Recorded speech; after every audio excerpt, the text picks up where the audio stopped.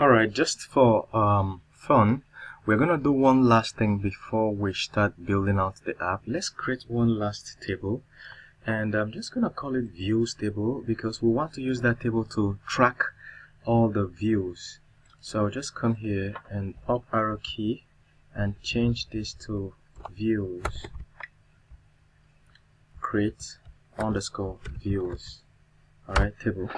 So we're gonna track which video has this user watched, alright, or which course have they taken. We just want to use it to track that. Alright, so now it is created. If we back here, we're just waiting for it to create. So we're good, it is created. If we come here and click on create views table, we'll see that views table has already been created. So cool. So now we're going to view something. We're going to know first of all the user that is making the view. So user, we're going to do integer, and then we'll say user ID. We want to know the user that is viewing what. Alright, and then we can say table. We'll start tracking other things. We want to know what they are viewing, integer. What they are viewing, they could be viewing another user profile. You can say user account ID. That is the profile of some other user. We want to know how many people viewed your profile, so I'll make it nullable. Okay, it could be empty because it may not be a profile that they're viewing. And then we're going to check the next thing. For instance, they could be viewing a category ID, or they could be viewing a course. But the most important thing, the most important reason we're doing this is we want to know the particular item they're viewing. We want to track the user's progress. So if you come to a certain course, let's say the course has 10 different videos on it. If you take 5 out of those videos, if you've watched 5, if you come back tomorrow, you should be able to see that you have already watched 5 of those. Alright, it should be obvious straight up that you've watched 5 of those. The remaining 5. Alright, that's what we're trying to track. There could be other things that we could track in the future, but this is just sufficient for now. Alright, okay. One thing we need to confirm is that course has views and view count. Let's say course, not course user. Payment, not payment. Items should have views. We need to know how many people in total that has viewed this item. Yes, we can find it out from views, but as you will realize as we go on, it could be better to just track it straight up. We can say view counts. Even if you don't understand, don't worry, we're gonna get to that. So we're gonna say default is 0. Basically, every time somebody opens this item or views it, we're going to add it to view count. Alright, if we add it to view count, we are going to mark that that individual has seen it here. We're just going to put the user's ID and view the put the course ID or item ID. Now, why we're doing it in 2 places is so that we don't have to run a lot of queries whenever we want to retrieve it. Otherwise, we could just do it only here, but to demand that we run a lot of queries before we can see that. Alright, let's just confirm that items have view count, yeah, and like it's integer, and then I'll just have to copy the view count and pass it on to some of other things. We don't need view count in comments. We need view count in categories. Okay, it's already there, and we need that in courses. View count, it's already there. Beautiful. And users, maybe we should just check how many people that has viewed this profile. I think it sounds cool to know how many people that have viewed this profile. Okay, so we're good. Now we're gonna do what we did earlier. Remember when we we ran a single command, and the command went to our database and created all the tables we had in our migration. This is a perfect time to run that again. Alright, so I'm gonna do Ctrl+C to end this. Okay, so I'm gonna do PHP Artisan migrate. It's gonna take, if we don't add fresh, we have to do :fresh. Remember what colon fresh does? It deletes everything in your database and recreates all of them again. If you don't do colon fresh, it's going to give you an error. And now we have an error. So okay, so syntax error, access violation, invalid default value for status in where it's really difficult to know where this is. Syntax error violation, payments. Okay, say default value for status in payments. So let's go to payments, status. Okay, status was tiny integer here. Oh cool. I think we should just make it string. I think strings is okay. So we come over and run that command again, up arrow on my keyboard, and hit enter, and everything seems to have gone perfectly well. So let us see what has happened in our database. So if we go to our Laravel database, we need to log in, click OK. So here we've done that. See how many tables it created: categories, comments, courses, course user, items, migrations, payments, users. See, we're good to go. We're 100% good to go, right? Okay, so now we're gonna pull off the magic we were talking about. So you need to go online and search for InfiOM Laravel generator. So if you search for InfiOM Laravel generator, you search for it on Google. That's exactly what we're looking for. So you see InfiOM Laravel generator docs. That's what we're looking for. So this is basically like a plugin we will add, and it will automatically create the whole what do you call it, HTML or .blade files for us, and also create our controllers and create our models. It's just amazing, as you'll find out very soon. So this is the page. Now if you just scroll down, you see a lot of things you can do, core features, whatever. I'm just going to show you. Just click on start installation. Okay, installing via boilerplate fresh code. So first of all, we need to go to a composer.json and add this. Alright, inside the require method, we're going to add this. So I'm going to copy exactly this, copy, then go look for composer.json, and composer.json should be here. Let me show you where exactly that is. So if you scroll all the way down, you will see it somewhere here. You see composer.json. We'll click on it once, and then it has opened. We'll look for the require. See where we're looking for this require field. I'll put a comma here, put a comma, hit enter, and then Ctrl V what I copied. So this is what we're going to add. Save, Ctrl S, and we're good. Okay, so the next step is see if you want to generate Swagger annotations. Yeah, we want to generate everything. Copy this and add to. So comma, enter, Ctrl V, and we're good. And we keep going down. If you want to use generate from table option, yes, we need that.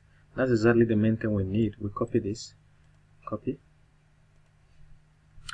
and now we've copied that. We're gonna go right here and put a comma, hit enter, and paste. Beautiful. Now one more thing we're looking for is to run composer update. So we'll copy this, we'll go to our command prompt right here, right click, paste, or you type it out, composer update, hit enter, and we're gonna wait for a short while. It will go on the internet. Make sure you have your internet connected. It will go to on the internet and install all these things. All these other things that we added now is going to install all of them from the internet. It's going to take a few seconds to a few minutes, but while it's going on, we're going to do some other things. So we're going to go to config folder, look for app.php, and add this in the service provider section. So I'll copy these files, copy, and go to config folder and look for app.php.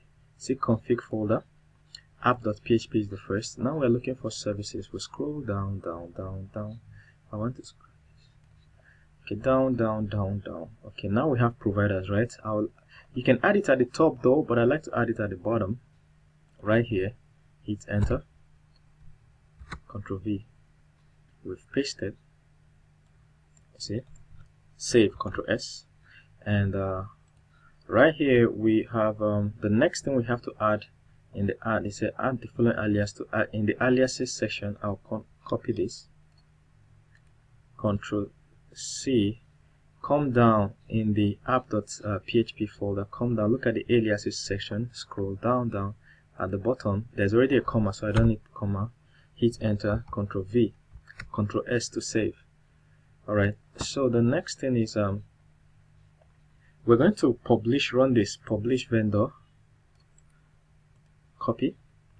Now to run that we need to wait for composer update to finish. So I'm going to pause this video until composer finishes updating, then we're going to run the publish. Alright, so we have concluded the installation from the internet. Now we can continue with the rest of the application development. So here it is written, I think I should zoom in so you can see exactly what I'm doing. Here it is written and it is said that thou shalt install this. So we copy this, go to this place, right click, paste, and click publish. This tool is asking us a very important question. It said which provider or tags would you like to publish? So these are different things we can publish, but we want to publish everything. So we're going to put 0. 0 says publish files from all providers and tags listed below. When you become very advanced and understand this thing very well, you can start choosing which ones to install. But for now, we want everything. So I'm going to put 0. So I put 0. You see, hit enter, and we're good. We're good. Everything is complete. So we get back to the page and start following it. It says update all API routes. So we're going to go to app folder, providers folder, and look for route service provider, and then update this particular function. So we're going to copy this and replace whatever we find in this function there. So app providers. So we'll go here, scroll up, look at the app folder. We're looking for providers, app service provider. Then we'll look for here, just to confirm that we're in the right place. You say go to route service provider, route service provider. So we're looking for here. So this is what we're looking for. As you can see, that's what they have here. It said update map API routes. So we're just gonna remove everything here and replace it, but I want to paste it below so you can compare first. So it is below. As you can see, the first two lines are the same, but then there was something else that was added, you see. So we're gonna delete what was here before and leave this one. Control S, I've saved. Then we have added as prefix to separate out this that. Okay, customize configuration optional. Okay, so we're gonna publish generator stuff, PHP Artisan inferior generator. We're gonna publish that. So right click, paste, publish, and this is cool. And then it created a lot of files. All these things we're doing are creating a lot of files, as you will see. But let's just continue. This is publish layout command. Now this is going to, what you have to note is that Laravel 5.7 comes with Bootstrap 4, in case you've not noticed. So if you go to, I think in the public folder, and we look at the CSS, and we look at app.css, you will see that it says that this is Bootstrap 4.1. You understand? So Bootstrap is a framework for designing websites at the front end. Now if you don't know how to code Bootstrap 4.1, because Bootstrap 3 is more popular and is now being phased out, if you don't know how to use Bootstrap 4.1, go to my channel on YouTube. So go to youtube.com/c/brainterm.org, brainterm.org, you see. So if you go there, you will see, or just go to YouTube and search for Brain Temple Tutorial TV, you will see it. So you will see my channel on YouTube, and from there you will see my Bootstrap 4.1 tutorial. It's free. It's about 50 videos. In that video we cloned Udemy, udemy.com. So we cloned udemy.com from scratch using Bootstrap. It will perfect your understanding of Bootstrap, and I can tell you by far it is the most detailed Bootstrap 4.1 course right there. Okay, so this is the channel. When you open it, you will see a red button here to subscribe. Make sure you subscribe first, then you can scroll down and see the Bootstrap. Look at the Bootstrap 4 tutorial. See 55 videos. Now another way to see it is to click on playlists. If you click on playlists, you'll see Bootstrap 4 tutorial. Alright, so that's one place you can always get tutorials. So if you're watching this video at all, even if you know Bootstrap 4.1, you need to follow my channel on YouTube. So we're now in this page on InfoUM. Remember, we clicked publish layout, so we now want to publish. The first thing it's telling us to publish is this. We're going to copy this and run. Copy, go here, paste, publish layout. It's going to take a few seconds and it's going to be done. So it's asking us now, app.blade already exists. Do you want to overwrite it? Yes. You say yes. It's redesigning our site. Okay, say home.blade already exists. Do you want to override it? Yes. Login.blade, yes, we want to override. Which other one? Register.blade, yes. So all these things is doing is redesigning the site. You will see the new design very soon. Email, yes. Just type Y, yes. Yes, yes, everything, yes, yes. Existing route detected, should we add standard routes? Yes. Home control already exists? Yes. Everything is done now. Okay, cool. Next step is saying this command generates following files. Okay, we already know what it does. Like I told you, it does a lot. I don't want to start wasting time by walking you through. Okay, so now the next thing is menu configuration. You know, this is building, what we're doing now is automatically building a website for us. So this is the menu. This right part is the menu of the website. So it's asking us how to configure it. So it's asking us whether it should automatically generate menu. We want to say yes. So we're going to go to copy this. So go to config InfoUM Laravel generator.php and make this option to be enabled. Alright, so we're going to go to config folder, InfoUM Laravel generator.php, and we're looking for menu. If you scroll down, you'll see menu. Usually I like to just search because there are so many settings here. What I do is Ctrl F, then type menu. Okay, see menu. So it's asking should it enable menu. It is true, so we just want to confirm. You see, add-on menu is enabled true, so it's enabled by default. So we keep going. Is where add-on.menu.file is where menu for particular model will be added. If you want to customize it, then you can customize it to be respective with your views. Okay, we're good. So now we're going to do I think the next step is to go to getting started. So in case you're wondering what has been happening so far, let me just show you. We're somewhere here.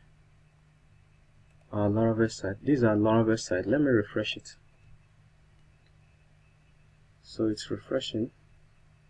It has refreshed. So let's go to login page. Click on login. And it is opening. So can you see it? It has designed a very beautiful login page for us, different from the one we had before.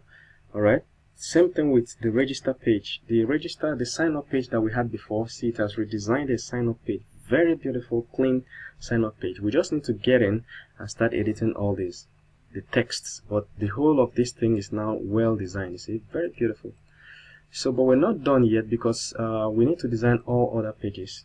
So you get to getting started generator commands. First thing is teaching us how to what it does is basically we run a command in the command prompt here. This is our command prompt. We run a command here. It will go to a database, study the table we have in a database, then it comes back to our Laravel app and designs the pages according to the table in the database. Alright, so we're going to find the best way to do that. We're going to do that from table in the database. You can do this from console or from file, but since we already have a table in a database, that's why we'll do it from. Click on input from table.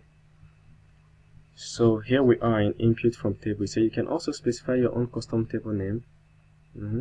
Generate from table. This is what we're looking for. So we copy this and we start generating one after the other from our table files.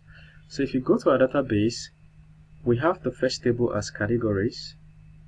So we'll come to the command prompt, right click, paste, the table name, we delete this part, last part. It's the table name is categories.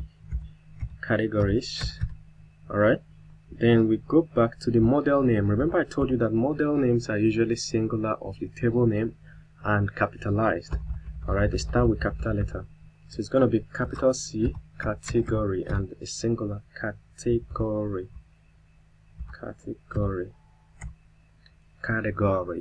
All right, so we hit enter. It's going to take a few seconds, within 2 to 5 seconds, and it has created everything for us. Okay, so I'm going to show you what it's created so far. It is showing us the file it's generated, but let me show you what it looks like. If we come to our Laravel app, which is here, and we do /categories, hit enter, you see it has created this for us, a list of categories page. So we're going to do this for all the tables, so we're going to do that very fast, and we do it for comments. So we get right here, back, up arrow key, change this to comments, you see. So we come here, remember, guess what it will be? It's going to be in capital C and singular comment, enter. And we're going to do exactly that for courses. Alright, so same thing. Usually I like to have like 2 different windows open so that this thing doesn't waste my time. So we're going to do courses and course. So if you design your Laravel app this way, it's going to save you a lot of time. Okay, a whole lot of time. We're going to do course user items. So by now you should guess how we're going to name the table for course user. Alright, so remember it is course underscore user, both in singular. That's a table name, but if we come here, we're going to call it course capitalized. You see, the model names are usually capitalized and singular, course user. And we're going to do items. Then we will not do migrations, we will not do password resets, but we'll do payments. So we're going to do for items,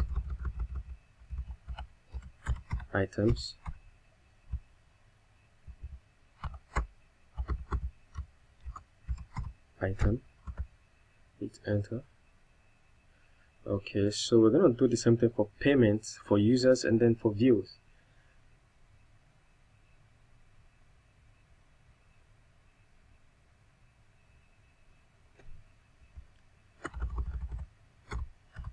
Payments, then we have payment, then we do for user,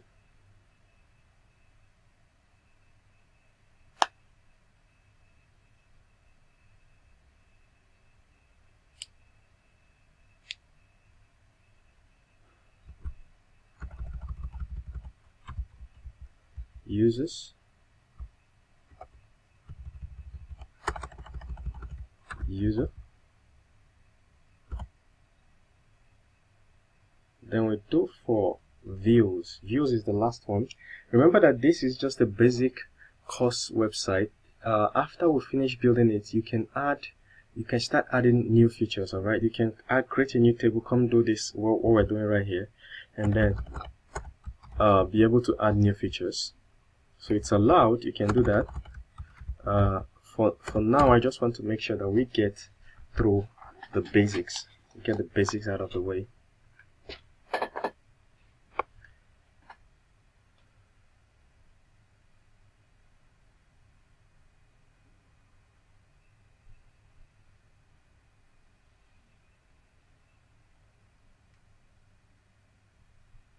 Alright, so everything has been done now. It is now time to go look into our Laravel folder to see what was achieved. So right here we're going to see that in the storage, in resources, so if you go to resources, go to views folder, you will see that a lot of things has happened. So I'm just trying to drag this up. A lot has happened. See, in views folder we have layouts. So this has not updated. We'll click on refresh resources views.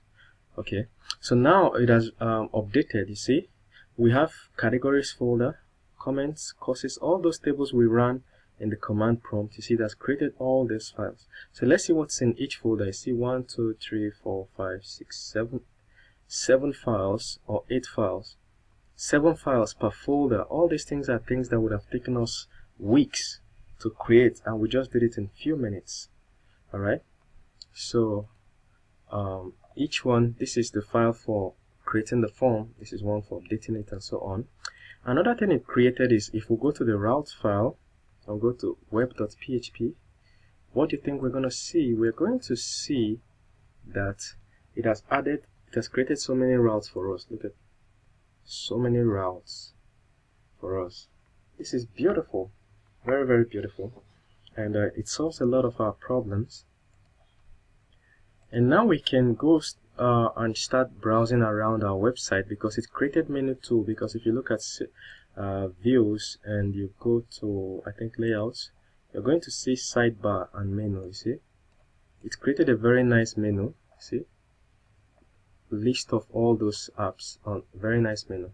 So what we're going to do right now is to go see for real what it looks like. We come here and we click on home, or I will need to log in. So it takes me to log in. I've forgotten what my password is. Damn, what the hell was my password? I have forgotten. So, but it's good. As you can see, it's already giving us cool error reports. I have forgotten what my password was. Alright, given that I've forgotten, I'll create another one. Let me create another account. The email, I'll just modify the email a little and just say to copy it though, password, and password again, hit enter, agree to terms. Yeah, we don't have any terms, but it created it for us. Click register, and guess what? Beautiful website, very beautiful. You see, this is the website it created for us. Website with all these categories is still loading. When it's done loading, you'll see icons here. You see, this is what it looks like, very beautiful. And these are categories. If I click on category, you see all the categories. So if I want to add a new category, I'll come here and click on add new. You see, there is the name, the description, the view count. And remember that if we go to our database and click on categories structure, what we're going to see is what? Name, description, view count, you see. But then the rest of these are hidden. The time it was created, the time it was updated, deleted. So you see, this thing is a very intelligent system, and it also looks at the variable type to know how to create it. And remember that the ID field is hidden. Let's see. There is no ID field. It has already hidden it by default. Very smart. Very, very smart. Alright. And let's create a category. Category could be e-commerce. E-commerce.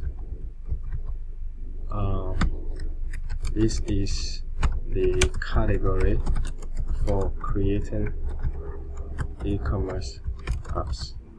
Okay. Or courses. We're going to hide this so that our app will automatically update the view count, but I just want to put one here for now. Click save. So we're creating a new one, a new category. See, it has created, and it has automatically given us the message, successfully created. Very beautiful message.